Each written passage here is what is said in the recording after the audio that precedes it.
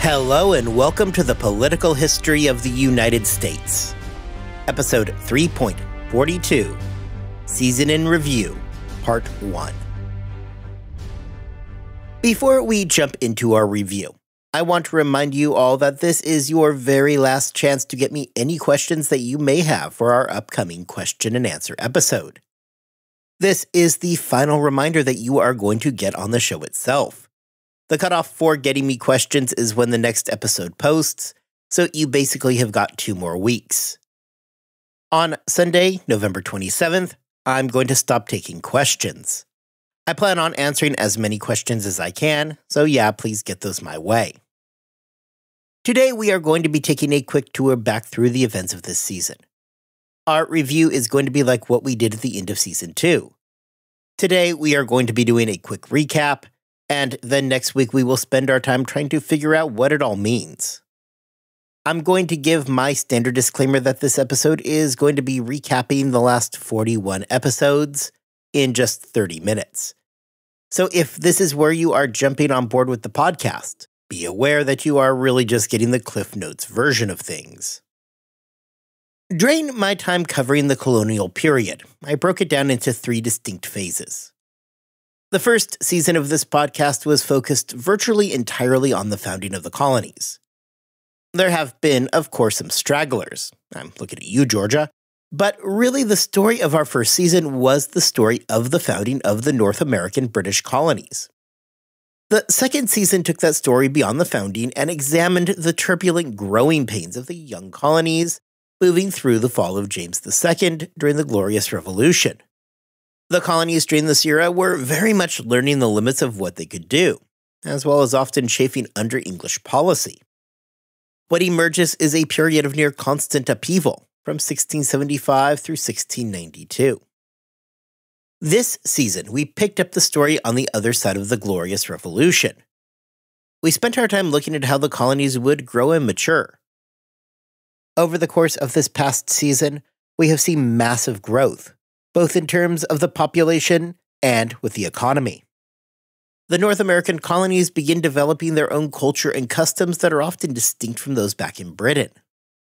At the end of the season, we find ourselves considering a colonial system that differs vastly from what we had started the season with. At the start of the season, the colonies were really just trying to figure out and understand where they stood in the wake of the Glorious Revolution. They knew the game had changed and were trying to find out by just how much. At the end of this season, we see a much larger set of colonies celebrating their role in a victory over the French in the French and Indian War. As we began this season, we were looking at the state of the colonies in the immediate aftermath of the Glorious Revolution. The stresses of a decade and a half of strife had left the colonies searching for what comes next. This would be felt differently depending on the colony. However, universally, the 1690s would prove to be a time of coming to grips with the events of the prior decade. In New England, this question literally meant a period of years where the colonists had to live in limbo, wondering what was coming. Following the collapse of the Dominion of New England, the immediate effect was an attempt by the old Puritan faction to return the world to how it had been in those days before the dissolution of the Massachusetts Bay Charter. Yet everybody realized that, try as they might, those days were behind them. The effort to overthrow Edmund Andros had been something conducted by the entire colony. Both Puritans and moderates alike had played their role in bringing down the much-hated Dominion governor. Now, however, once it was done, the question shifted to what do we do next? This question was something that plays out not just in New England, but throughout the colonies. During 1689, we saw rebellions break out throughout the colonies. Besides the overthrow of Andros, we see Leisler's rebellion in New York and the overthrow of Lord Baltimore as the Lord Proprietor of Maryland. The colonists, having openly rebelled against the English overlords, were forced into a position of having to defend their actions. The opportunistic colonists would defend their actions by linking what they had done to the Greater Glorious Revolution in England. In New England, Andros had been an agent of the ousted King James II. With James II having to skip across the channel for the safety of his French exile, The colonists in Boston could defend their actions by removing his agent. In Maryland, the colonists used the same logic, stating that they had removed the Catholic Lord Baltimore, much as how William III had removed the Catholic James II. By creating analogous situations, the colonists could tie their behavior to the actions of their new monarch. How could William and Mary punish the colonies when the new royal family had literally done just the exact same thing? Now, to be sure, William III recognized that the colonists had a point, and, being the new guy at the company, he had little interest in upsetting his new subjects. However, despite this, it is critical to understand that in reality, William III's colonial policy was not a significant deviation from that of James II. William III's colonial policy was one of centralization. In Massachusetts, this meant that while there would be an assembly, there would also be a royal governor to keep things in check. Anglicanism would be formally recognized in the colony, and the Puritan Church would no longer serve as the gatekeeper to colonial politics. This would mark the end of the Puritan stranglehold over politics in Massachusetts. To the south in Maryland, William III had little hesitation in giving into colonial demands and kicking Baltimore to the curb.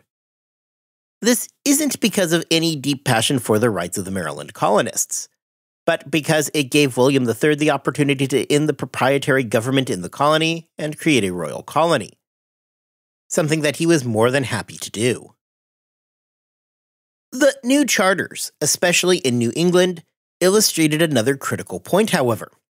Despite the best arguments of the colonists in North America that they held the same rights as their brethren back in England proper, it became abundantly clear that this was not the prevailing view back in London. The colonies were not the same as Englishmen in England. In the name of efficient colonial administration, their rights were less than those living back on the home island. This is going to create a tension that would remain simmering just under the surface for years and indeed decades to come. The biggest story that we have discussed this season, except for the French and Indian War, was the growth of the colonies. Following Queen Anne's War, the colonies moved into a period of relative peace and stability that came to help define the first half of the 18th century for them. As the 17th century gave way to the 18th century, we saw several trends emerge that would help map out the coming decades of American history.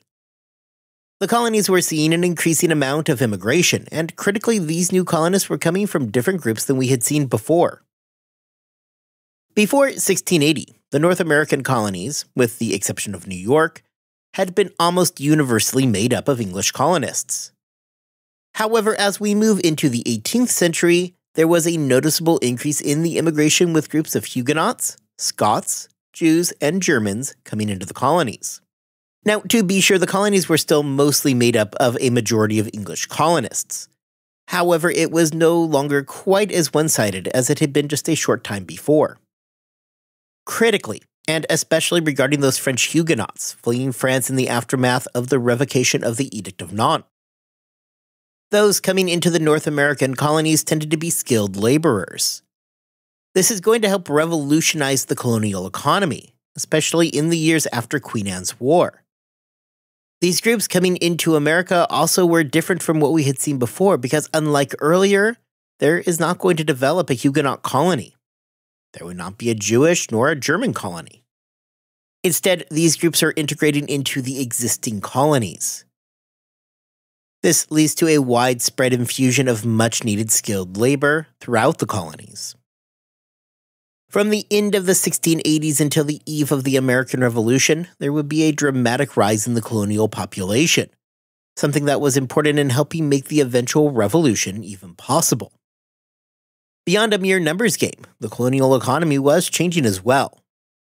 Nothing would come more to define this period of the colonial economy like the concept of salutary neglect.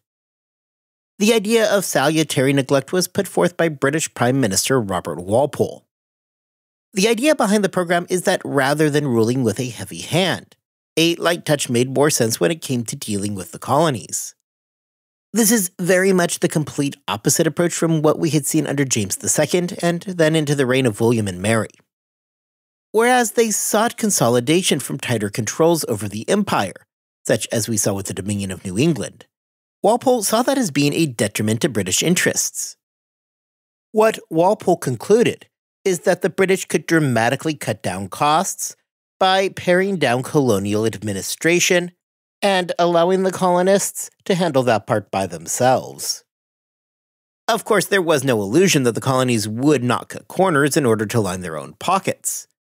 However, the equation suggested that the economic growth from having fewer regulations, combined with not paying for inexpensive administration, would prove to give more economic benefits, even with the Americans pilfering some off the top.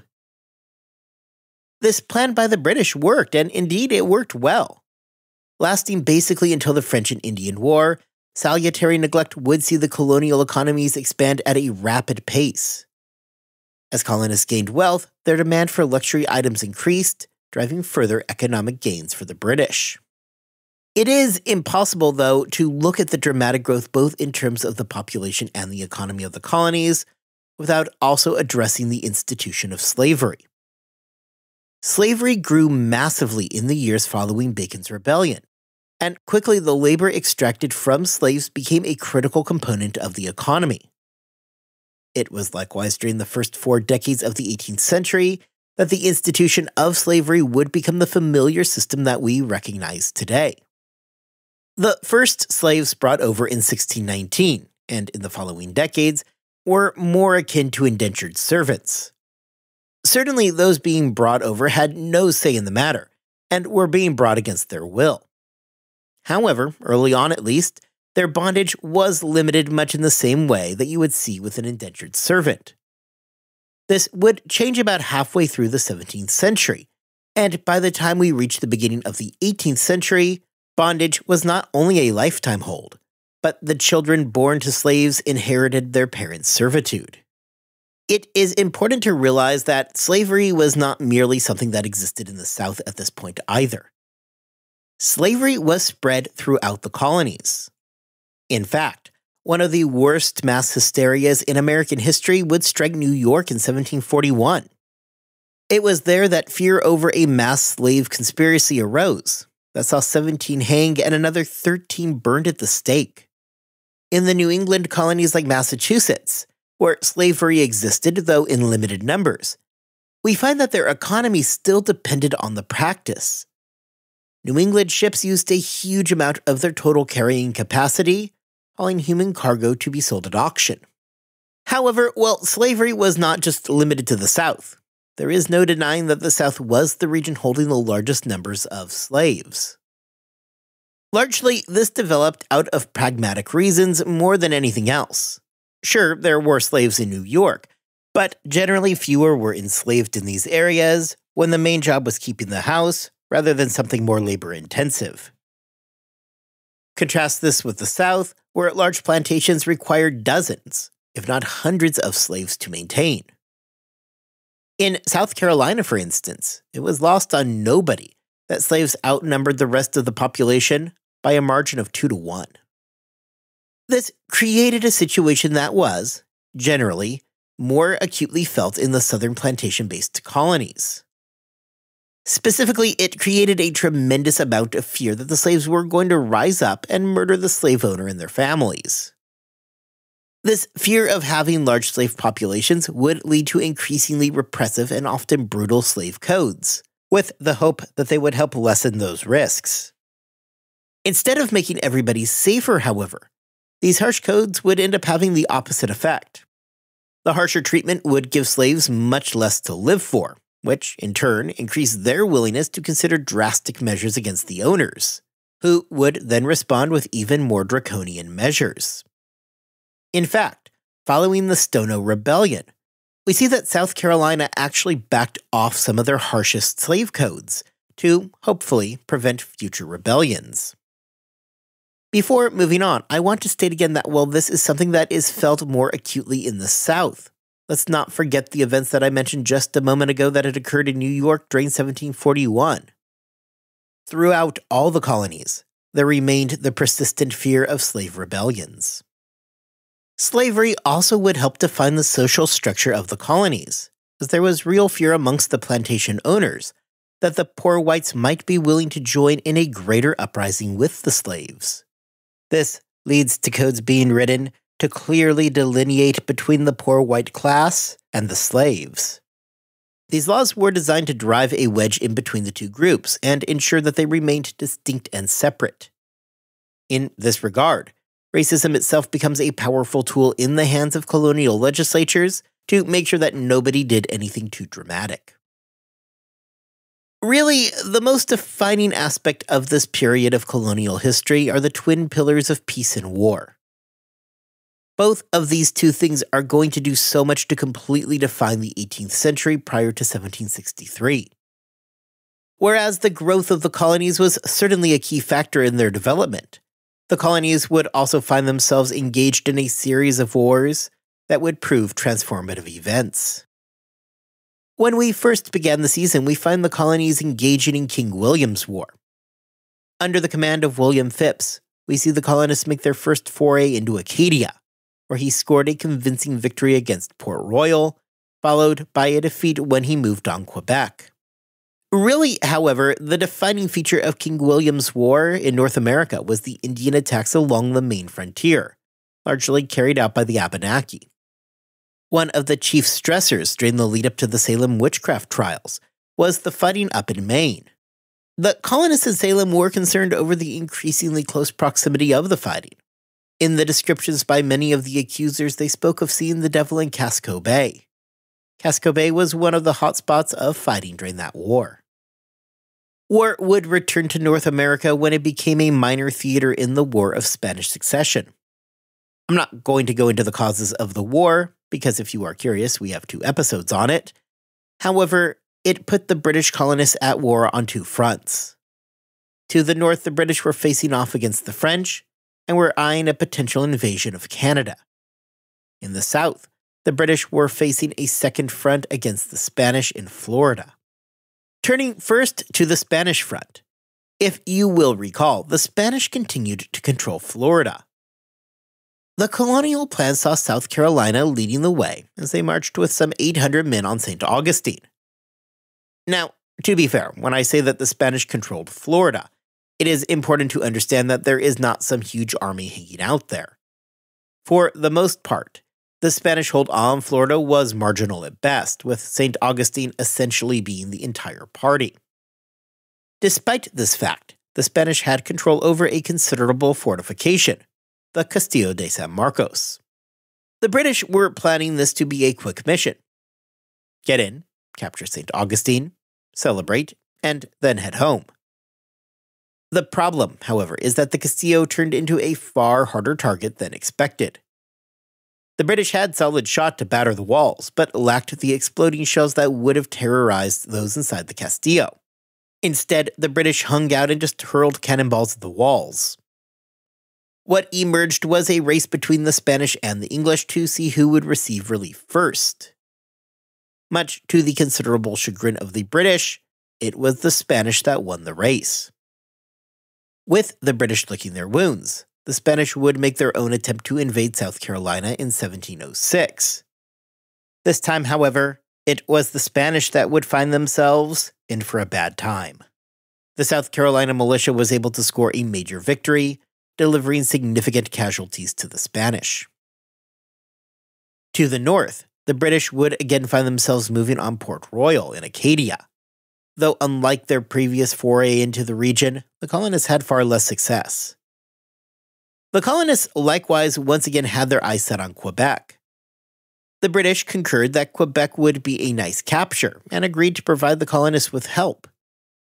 This, however, largely went nowhere as the British were perpetually delayed, and despite their optimistic overtures, they showed little interest in actually attacking Quebec, though the British would, years after their first attempt, score a victory against Port Royal. Following the end of Queen Anne's War came that long period of peace that allowed the colonies to enjoy both population and economic expansion. This is the time frame where Walpole would enact salutary neglect. This era saw the expansion of the colonial press, an increase in the arts and sciences, and the emergence of a distinctly American culture. This period of peace would last until the 1740s, when some guy named Jenkins got his ear cut off. The Warhawks back in London used this slight to declare war on the Spanish in an incident that would ultimately merge into the War of Austrian Succession. Again, the colonists found themselves with a war on two fronts, as the Spanish in Florida and the French in Canada were at war with the British. In the south, the British again marched on the Castillo de San Marcos in St. Augustine, where, just like years before during Queen Anne's War, they were sent back with little to show for their efforts. Wanting to go for a complete redo of the previous war, the Spanish then moved into the new colony of Georgia with hopes of eventually pushing into South Carolina. However, for the Spanish, that never really works out, and again the Spanish were forced back into Florida. On the Canadian front, the British set their eyes on the town of Louisbourg. Located near the Gulf of St. Lawrence, the town was strategically located and could largely control access to the critical waterway into the Canadian heartland. Though it took some arm twisting, the colonists got their way, and it was decided that an army of provincials, mostly from New England, would attempt to take the critical city. On June 17, 1745, the provincial army was able to defeat the French fort defending the city and capture Louisbourg. It was a stunning victory. However, it would fail to become a springboard for anything more dramatic, say for an example a move further to the south on Quebec. Instead, the 1748 Treaty of Aix-la-Chapelle ended the war while returning everything to a state of status quo antebellum. For the second time in the last several decades, the colonists were left with a bitter taste in their mouth. Back during Queen Anne's War, they were frustrated with the lack of British assistance in attempting to move on Quebec, despite the colonies laying out significant amounts of money to prepare for the assault. Recall that the planned attack on Quebec never did come to fruition, being called off before it could actually take place.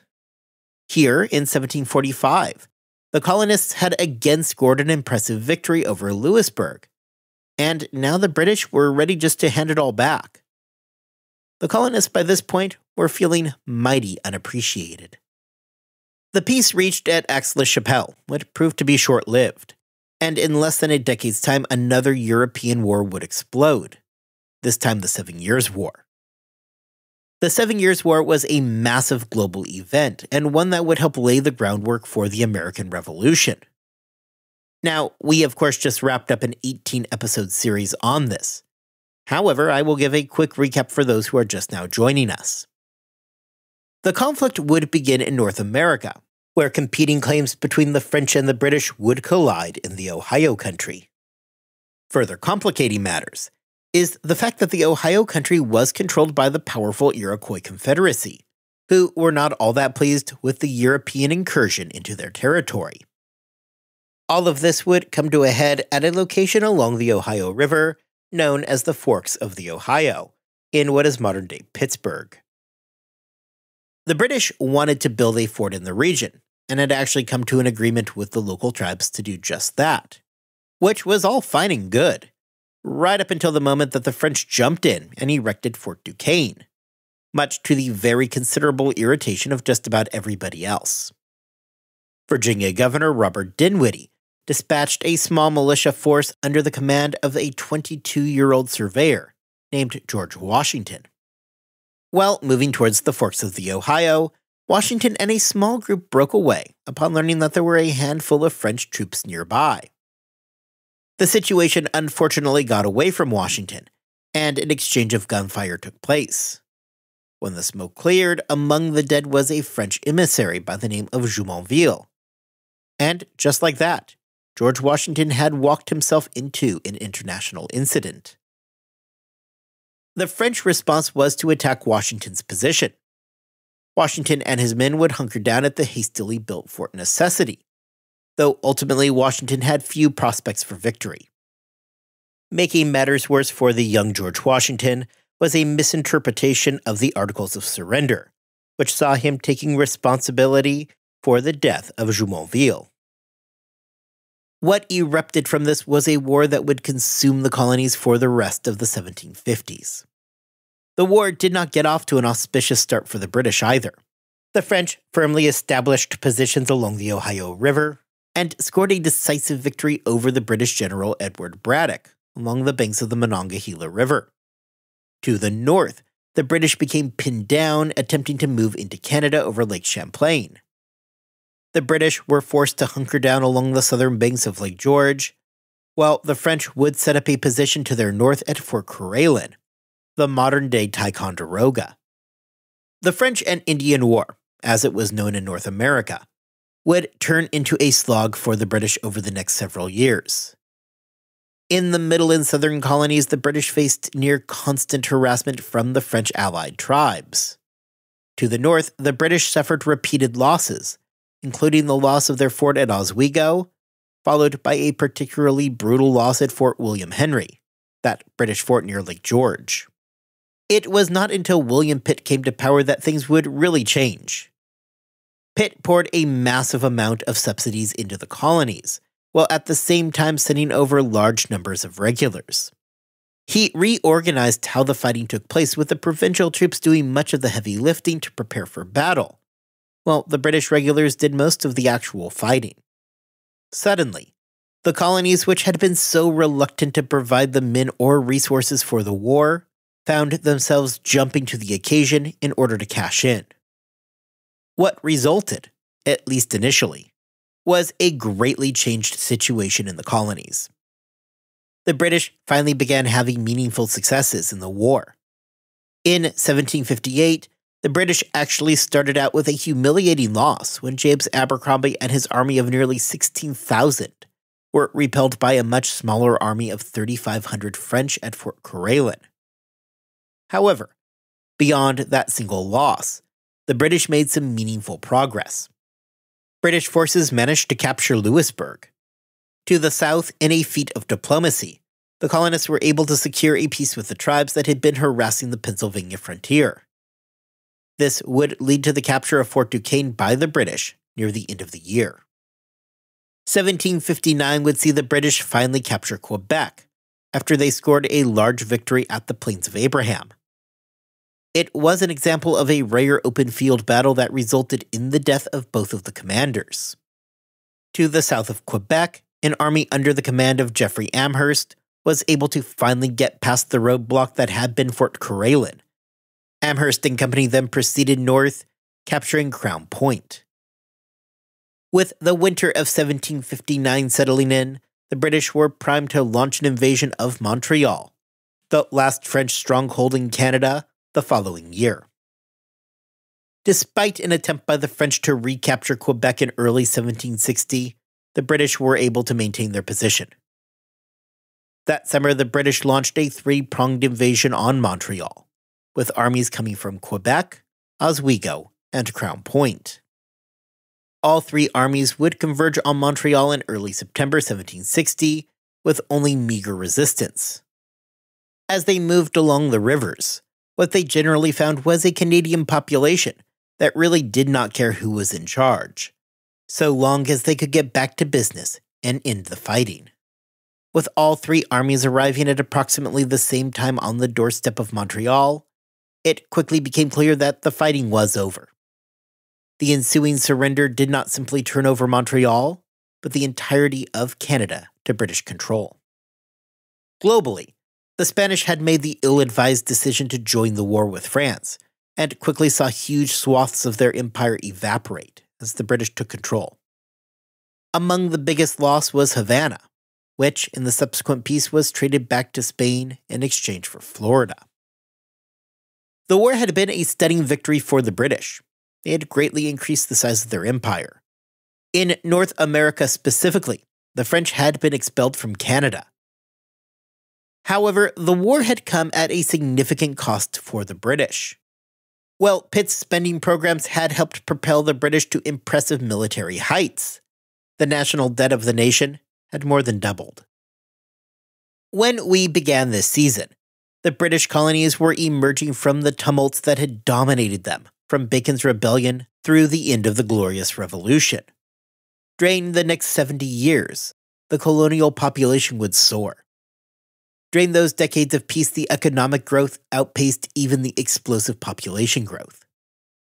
However, this is not to say that the period was one of unchecked prosperity. with the institution of slavery becoming far more entrenched. For their victories, the colonies would likewise face numerous missteps in the various wars that they fought.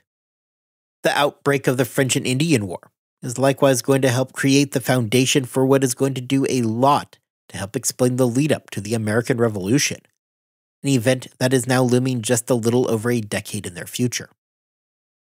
Next time, we are going to come back and look at the greater overall storylines of this season.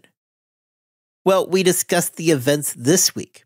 Next time, we are going to attempt to pull all those threads together and examine just what it all meant. As a final reminder, if you have a question for our Q&A episode, this, right here, right now, is your last on-the-air reminder to get that into me. When the next episode goes live, the window will officially close. Until that time, I hope you all have a wonderful 2 weeks. I hope that you are staying healthy and staying safe. And I will see you back here next time for part 2 of our season in review.